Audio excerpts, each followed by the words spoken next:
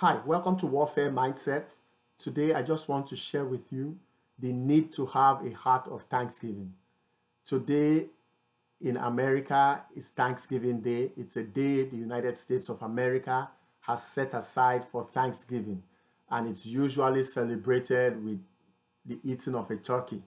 And I want us to remember that Thanksgiving is more than a turkey. It's more than eating turkey and rice. Thanksgiving is something that must be expressed outwardly towards God. It's a day where we are showing, and every day should be a day of thanksgiving. If we cannot thank the God that saved us, if we cannot thank the God that gave us his one and only begotten Son, Jesus Christ, the God that gave us salvation, the God that took our names from darkness and put our names in the book of life, we must be thankful to him. And so the Bible tells us in the book of 1 Thessalonians chapter 5, it tells us in verse 18, in everything give thanks, for this is the will of God in Christ Jesus for you. So in every event or circumstance, we must learn to give thanks. Even when that circumstance is unpleasant, even when that circumstance is hard, God is saying give thanks, because even from that unpleasant situation, God can work good out of it. And that was the problem with the children of God in the wilderness. They got to the wilderness, it was rather harsh and unpleasant. And instead of giving thanks, they began to complain. And their complaining stirred the anger of God towards them. People that complain don't know how to give thanks. And so they began to complain in the desert. And God does not want to raise up complainers. We have to learn to be thankful. So the Bible says, in everything, good or bad, give thanks, for this is God's will concerning you. Now, when you look at the preceding verses, you begin to understand the context of giving thanks. 1 Thessalonians chapter 5, I start with verse 16.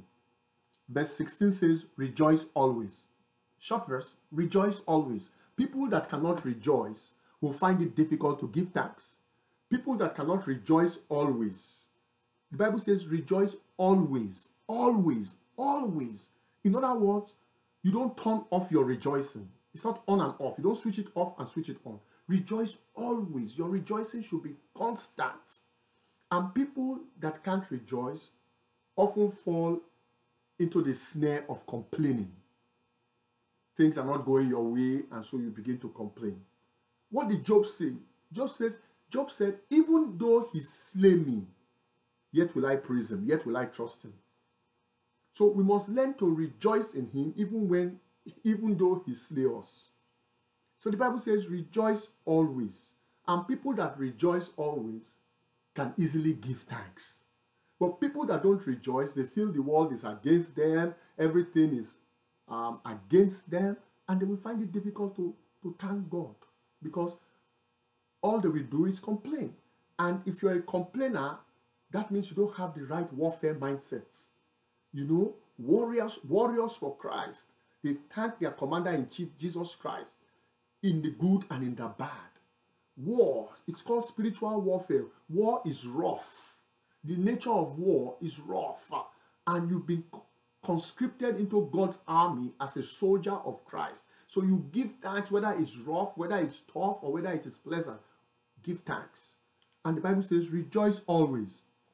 1 Thessalonians chapter 5, I read verse 17. Pray without ceasing. Pray without ceasing. Be in a constant attitude of prayer. People that pray will find it easy to give thanks. People that pray, even when they are in adverse circumstances, when they are in unpleasant situations, they will be able to give thanks because they've been strengthened through prayer, and they begin to look at that unpleasant situation as something that will soon pass away. Because why? You are a man, you are a woman of prayer. So the Bible tells you, rejoice always, pray without ceasing, and then it says, give thanks. Then it says, give thanks. And when we don't give thanks, we tend to have a sense of entitlement. People that don't give thanks tend to have a sense of entitlement. They think, oh, I'm entitled to it. It's mine. It's my right. It's my right. Nothing is your right. We don't deserve anything. You deserve nothing. All that we have is because of God's grace. It's because of God's grace. We are entitled to nothing. And look at Jesus Christ, the Son of God. Entitled to everything, but he laid down everything at the cross for the sake of you and I. If Jesus were to hold on to his privileges, his rights, and his entitlements, we will not be saved. But he cast all that aside. And when he got to the Garden of Gethsemane, he says, I believe it is Matthew, let's see if I can find it. I believe it's Matthew chapter 26. In the Garden of Gethsemane, he says in verse 42, hallelujah. Popular verse, but I want to read it verbatim. Again, a second time, he went away and prayed, saying, "Oh, my Father, if this cup cannot pass away from me unless I drink it, your will be done." So here is an unpleasant situation Jesus found himself in. And he says, "Father, if this unpleasant situation cannot pass, let your will be done." And thankful people always submit to God's will. People that rebel against God's will cannot be thankful. You can't be rebellious against God and be thanking him. So those that have no problem submitting to the will of God, those that can say, even though he slay me, yet will I praise him, yet will I trust him, those are thankful people. So no matter what, and no matter what you may be going through, learn to have a heart of thanksgiving. Let your thanksgiving exceed your request. You know, it is the will of God that you never stop giving thanks. A thankful person accepts God's will.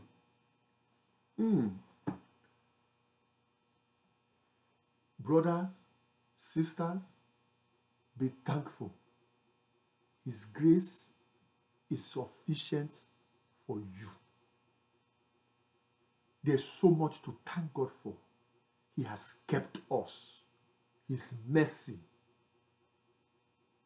his grace, his divine provision.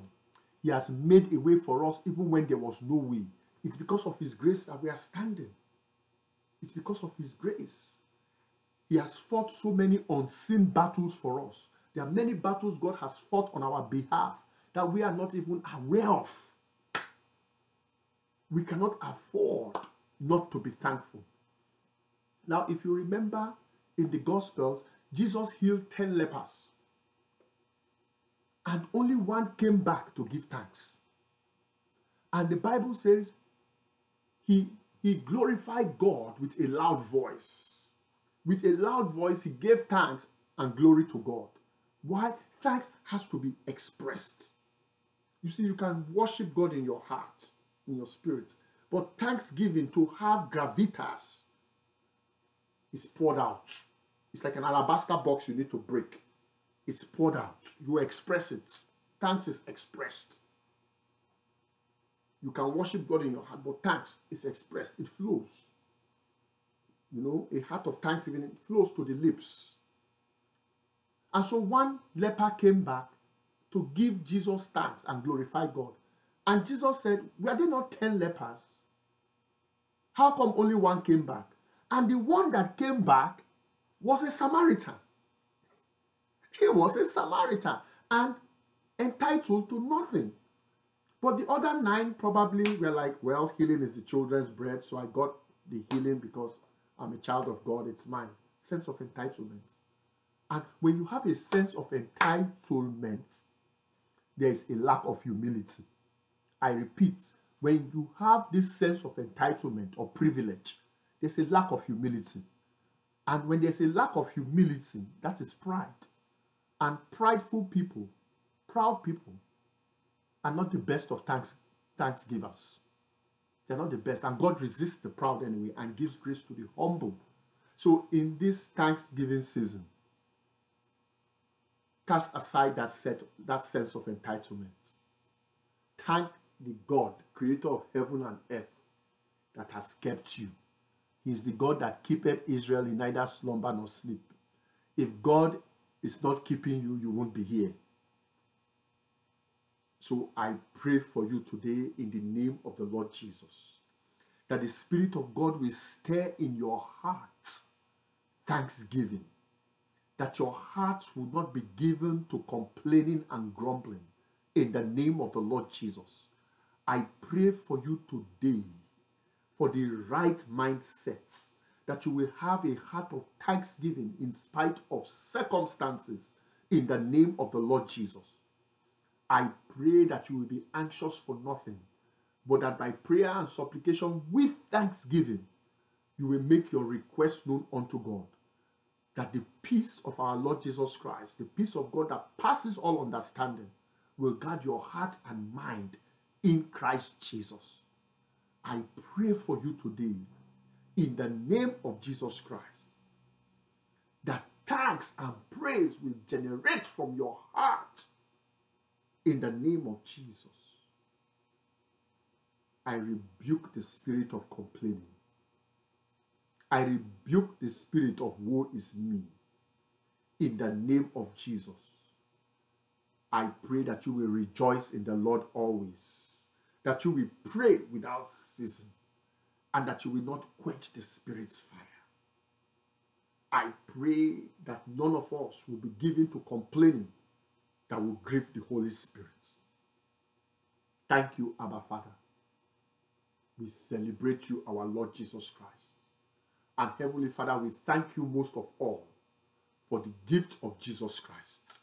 We thank you most of all, Jesus, that you laid your life down, that you that knew no sin became sin, that we might become the righteousness of God in Christ Jesus. We thank you, Lord Jesus, that you that we are rich, you made yourself poor, that we, wretched ones, might become rich. Thank you, Jesus. We are so thankful. You've done so much for us. We cannot tell it all. Thank you, Lord. Thank you for salvation. Thank you for deliverance. Thank you for healing. Thank you for fellowship. Thank you for restoration. We thank you.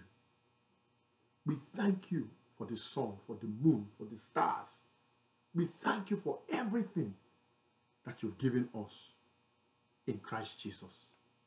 Amen. God bless you. Enjoy your Thanksgiving. I wish you a happy Thanksgiving, especially those in the United States of America. And let's remember, our thanks goes to the Lord, and let us walk in humility. God bless you. My name is Idemudia Guobadia, and I encourage you to subscribe to Warfare Mindsets. You'll be getting more of these messages to strengthen you in the faith. Amen. Peace.